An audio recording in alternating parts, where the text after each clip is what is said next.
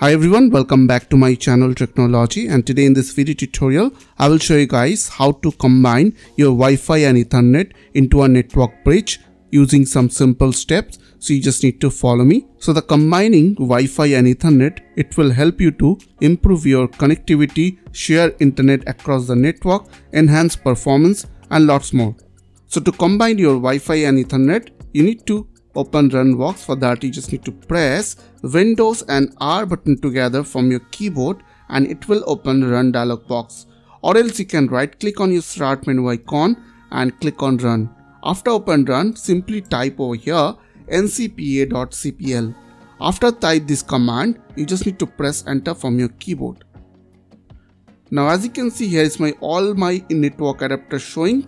So what you have to do, you just need to select your Ethernet adapter. So in my case here it is, as you can see, and rest of them are VMware adapter and Wi-Fi adapter. So I'll select first the Ethernet adapter, then I will press Control key from my keyboard, and after that select Wi-Fi adapter. Okay. After select both the network, you just need to right click and click on bridge connections.